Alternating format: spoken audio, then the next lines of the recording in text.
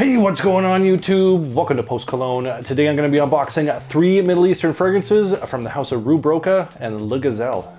So let's jump into it. Alright, so we are back with another unboxing first impressions video of 3 Middle Eastern fragrances that I recently picked up. 2 of them, the Rue Brocas, I picked up from Fragrance Canada, and the Gazelle I picked up from a new fragrance discounter, Maison d'Arabia, and they got some great brands there that I've had a tough time finding up until recently with them, and also they got some good prices. So I'm going to have links down in the description to both discounters if you decide you want to check any of these fragrances out. So let's quit screwing around, let's get into it. All right, so first up, we're gonna go with the house of Rue Broca with Rue Broca's Pride.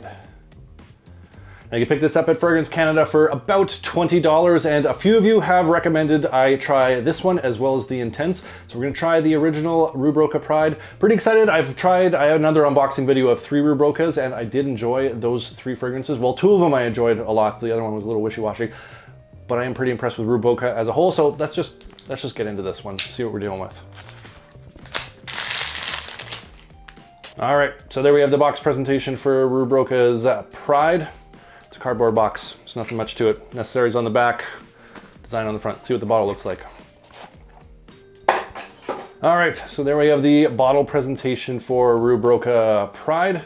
Nice, thick, heavy bottle. It does have a little, I don't know, what would you call that? A little insert or overlay here. It is kind of a cheap plastic, but it does kind of have like a nice, you know, designer bottle kind of look to it overall. Cap on this is a pretty lightweight plastic, and the atomizer on this bad boy, decent atomizer. Oh no, I spoke too soon. It's leaking on my hand a little bit. Losing points for that one. Yeah, atomizer's kind of crappy, but what does this smell like? All right, so right out the gate, just smelling this in the air and all over my hand from testing that atomizer. It has a bit of an aromatic sort of feel to it. There's maybe a little bit of citrus in there, but it has like a bit of spice that's going on to it. So there's a bit of a fresh spice, warm spice, and some nice kind of clean aromatics. It has a bit of a blue feel to it right now, but there's some nuances to it. It's not quite like 100% blue territory. So let's get this on paper and hopefully not all over myself, so you can go from there. Yeah, so right out the gate, this is kind of interesting. This is some sort of twist of some sort. It's a bit of a blue fragrance, so it has some sweetness to it. It has a little bit of that aromatics going on to it, but there's something kind of pulling it down a little bit in terms of like a bit of an amberiness to it, a little bit kind of a warmth going on to it. So there's kind of like a battle going on right now in terms of like it being a blue fragrance and it also being kind of almost like a warm, spicy style of fragrance. It's nice, but it's different. It's an unusual twist.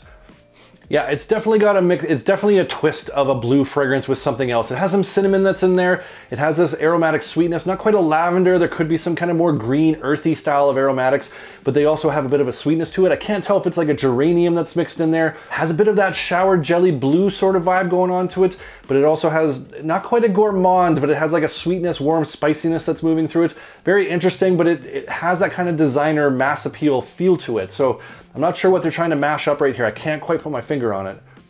Yeah, so as I'm sitting here thinking about this, it kind of has this Abercrombie & Fitch First Instinct sort of blue nature going on to it, but with some added sort of cinnamon note going on to it, a little bit like a warm, spicy style going on to it, with a little bit more wood. So it's taking that blue fragrance kind of DNA, that shower jelly, sweet, aromatic sort of vibe going on to it, and it's mixing in just a little bit more of like an ambery woods and some cinnamon, or a warm spice of some sort that's mixing into it. It's very nice, even though I'm coming across very confused right now. It's because I'm really trying to pinpoint what this is reminding me of. But this is definitely a twist of some sort of designer style fragrance, or maybe one I haven't smelled yet, but really enjoying the scent profile so far. It is unique to a certain degree, but in a very kind of mass appeal, crowd-pleasing blue style fragrance. I don't even really know. Let's skip to the dry down, see how this kind of develops, and we'll try and figure it out from there. All right, so we're back with the dry down of Rue Broca's Pride Pour Homme. It's been just over an hour. Let this settle down, do its own thing. Not a whole lot has changed. I think it's just kind of shifted a little bit, so maybe that is a change. Basically, it was a very blue style of fragrance that had that kind of warm, spicy, woody aspect to it. It was a little bit more on the blue side, a little bit more aromatic, had like that little touch of sweetness that was going on. It's kind of shifted a little bit more to that kind of woody, spicy aspect of things, but it's still maintaining that blue kind of twist to it as well. A lot more earthy as well, so there's like some patchouli sort of vibes coming through. There is that woodiness that's pushing through, forming that foundation, but it has more of a fresh, spicy appeal to it as well. But those aromatics are still coming through. It still has that touch of sweetness. Perhaps a little bit of a tangy citrus is still lingering there, like kind of a grapefruity sort of tang to it. It is tucked in the background, but it is there, and it kind of adds to that fresh, spicy aspect of it. So overall, this is a pretty enjoyable fragrance, but it's almost a little confusing, to be quite honest. It's not a bad fragrance. It has that mass appeal, crowd-pleasing sort of vibe going on to it. But in terms of like what it's cloning, I can't say it's cloning anything one-to-one. It's got, you know, maybe like a bit of a Bleu de Chanel Sauvage sort of blue going on to it, but it's also got a more kind of a woody style of fragrance going on with that spiciness. I don't really know, to be quite honest. It's a blue-ish fragrance, it's a woody-ish fragrance, and it has those fresh, spicy aromatics into it, and it is an enjoyable style of fragrance. It's just, I just can't tell you what it's cloning at this point. I'm gonna have to really sink my teeth into this a lot more, but we'll have to do a full review. I'll have to get this in a list once I sink my teeth into it. I'll let you all know, so stay tuned for that. That's Rue Broca's Pride Pour Homme. All right, next up, going to the house of Le Gazelle, and it's Le Gazelle's Palatial. I can scoop this up for $22 at Maison de Arabia, and I haven't really even paid attention to Le Gazelle all that much. I've seen them around, but they were kind of hard to come by. But like I said, Maison de Arabia has a bunch of brands, including this one that they do carry. So this will be my first experience with this one. This did not come with any cello on it, and so I'm afraid like I can't do the fancy. I'll just give you guys the knife flip anyways, because I know you guys enjoy that. Yeah, there you go. It's for the true fans out there. We'll just skip to the box presentation. So box presentation, pretty straightforward. It does have a slide off color and a bit of a neat design to it, so it's not completely boring. It's not a totally normal cardboard box. But the bottle in this, where's the cap? Oh, it's a very snug lid, and it stole the cap. That's what it did there. There we go. There's the bottle presentation for Le Gazelle Palatial. I think I'm pronouncing that right. Emblem up top of the fragrance bottle right there, and overall just a pretty thick heavy metal or heavy glass style of bottle. I'm just dropping stuff everywhere. This is a bit of a disaster here. It threw me off because I didn't get to do my cellophane cut. That's what I just had to jump right into this. Cap on this is a cheap plastic, pretty lightweight, and the atomizer on this, it's okay. It'll get the job done, I guess. But what does this smell like? So right off the jump, just smelling this in the air, this is very much a blue style of fragrance. Very sweet style of blue fragrance at this moment right now. It has those aromatics, but it is coming across very sweet, almost kind of a bubblegummy style of sweet right now in the air. So let's get this on paper, see what we're dealing with. Yeah, so right out the gate, really nice opening. I'm enjoying this quite a bit. It has the bergamot, it has some pepperiness going on to it, clean lavender, and it has kind of a fruity sweetness going on to it, like a black currant style of fruity sweetness, as well as a little bit of vanilla, perhaps some kind of dusty style of tonka, because it does have that kind of dusty texture going on right now, but still has that very kind of blue sort of feel, but it is definitely on the sweet side, but it has those aromatics that's worked in there. Very nice opening to this one. As this is opening up a little bit more, it's getting a lot drier. So there's some dry ambery woods that are starting to come through. Like I said, it's got this kind of dusty tonka with that vanilla that's mixed in there, but you still get those nice aromatics. The spices in here kind of almost elevates those aromatics, giving it a little bit more of that kind of lift to that kind of clean lavender sort of feel to it. The bergamot has really dropped back. It's not as citrusy as it was in the beginning, but more of that kind of fruity sweetness is coming through, mixing with that sweet vanilla. So it is a little bit more sweet forward, has that blue sort of accord going on to it, but with those aromatics and those spices and those dry woods coming through. Really quite nice, but it is your typical kind of designer blue style of fragrance. Not quite as spicy as a Sauvage. It has a little bit of a Sauvage sort of feel to it. Has a little bit of that kind of Bleu de Chanel sort of that sweet aromatic nature to it. So it's kind of like a mix between those two. It's not as spicy as a Sauvage, like I said, but it's in the neighborhood of those style of blue fragrances.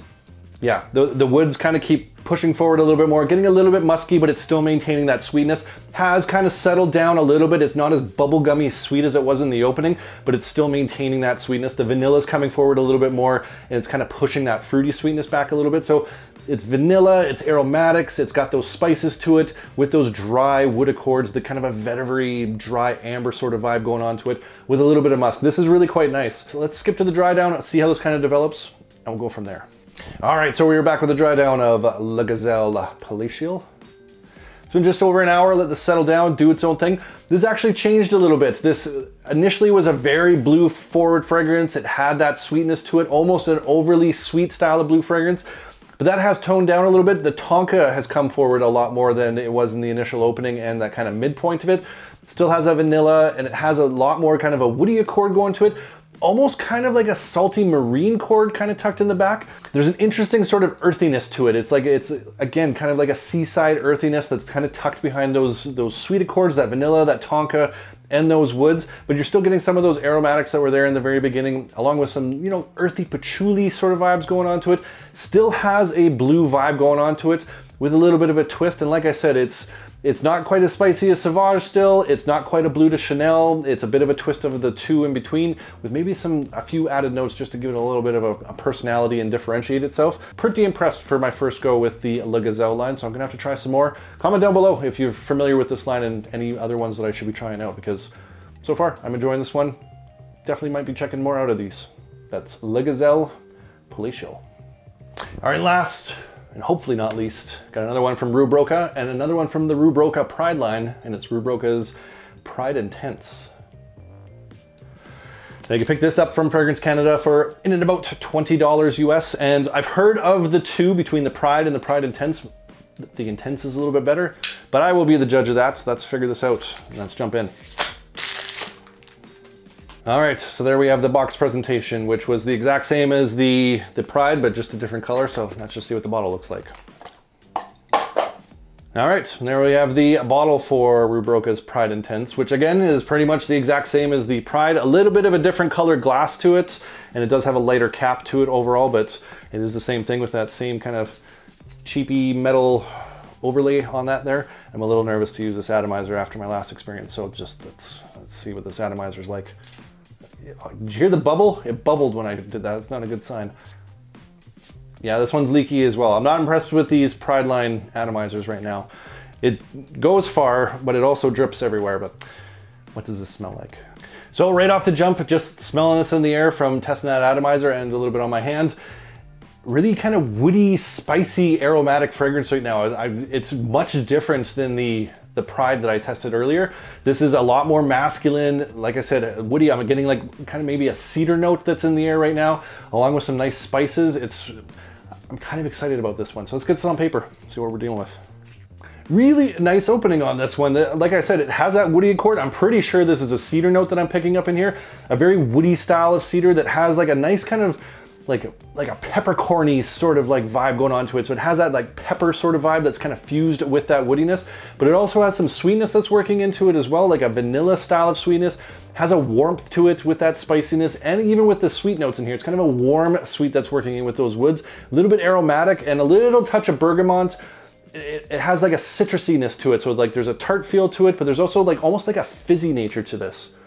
Yeah, really nice dry woods with this. The dry woods in this is very appealing, but I'm enjoying these sweet notes that are coming through. The spiciness is from like I said, a pepper, but it might be from like a ginger. I'm also getting some of that fresh spiciness with that kind of citrusy vibe going on to it, with like a little touch of that citrusy style of sweetness that a ginger gives off occasionally. But it has that kind of dry ambery woods, that dry cedar spice sort of vibe going on to it, and a nice kind of warm style of vanilla. This is very, very nice. Yeah, really enjoying this one. Very masculine style of fragrance, but it just has that right pop of sweetness that's going in there that doesn't make it too like overly bold. So it has a nice balance of this boldness with that sweet touch to it. It's just, this is a really enjoyable fragrance so far. I will say it's not really jumping off the paper right now, so it's not very strong. I would like this to maybe be a little bit stronger, but we're dealing with paper and who knows here. But let's skip to the dry down and see how this kind of unfolds. But so I'm kind of excited about this one. All right, so we are back with a dry down of Rue Broca's Pride Intense. In just over an hour, let it settle down, do its own thing. Not a whole lot has changed with this one, and I am kind of glad that it didn't, because I really like that opening in that mid. And now in the dry down, those woods have come forward and they're like a lot more dry now. They have that amberiness to it, that cedar, maybe some sandalwood mixed in there that's giving the vanilla that's in the base a really nice creaminess to it. Has this warmth with that vanilla as well. And these spices, this like nose tickling pepper sort of spice going on to it, fusing with those dry woods. It's just a beautiful mix of those woods, spices, and that warm, creamy, sexy style of vanilla. Very masculine, very kind of alluring sexiness to it. So it has that soft, gentle side, but it also has that bold, spicy dry woods. I'm just ranting right now about just this, the dry woods, the spices, the vanilla. Great combination. They're really well blended. I'm enjoying the scent profile on this quite a bit. You can dress this one up for sure. Has that kind of sophistication to it, but it is a casual style fragrance at the same point. And it has that sexy masculine allure, appeal, that ruggedness to it that I think this would be good for date nights as well. We'll see how the performance does on this. It's not blasting off the paper, but I think it'll do fairly well. But I'm very, very impressed with this one. Not what I was expecting with this. I don't even really know what I was expecting. Maybe something a little closer to the Pride, which was like a little bit more on the blue side, but this is definitely not that one. It's not, you wouldn't think this was a flanker just smelling this one. Awesome fragrance, and for 20 bucks at Fragrance Canada, quite pleased with this one. I will definitely be doing a full review. That's Rue Broca's Pride Intense. All right, so there you have it. That's 3 Middle Eastern fragrances. First impressions, unboxings. I went 3 for 3 on this one, in my opinion. I really enjoyed kind of the twists on some like dumb reach style of fragrances. Like, they're not overly unique fragrances, but there's just enough little character tweaks to these that just it kind of made them their own sort of fragrance, but still very familiar, and I kind of enjoyed that one. Some blue fragrances, some blue twist fragrances, and that dry, woody, spicy vanilla one at the very end with that Pride Intense. Really, really awesome. Rue Broca keeps impressing me with their fragrances they're coming out with, and the Le Gazelle, my first impression on that, pretty impressed with that fragrance so far. But I want to hear from you guys. What are some other Rue Brocas as well as Le Gazelle fragrances that I should be checking out and doing some first impressions and unboxing of? Comment down below. I love hearing from you guys. I love getting your different recommendations, hidden gems, taste and scent profiles. Appreciate you. And if you enjoyed this video, make sure you hit that like button. Don't forget to subscribe. Thanks so much for watching, and we'll see you all next time.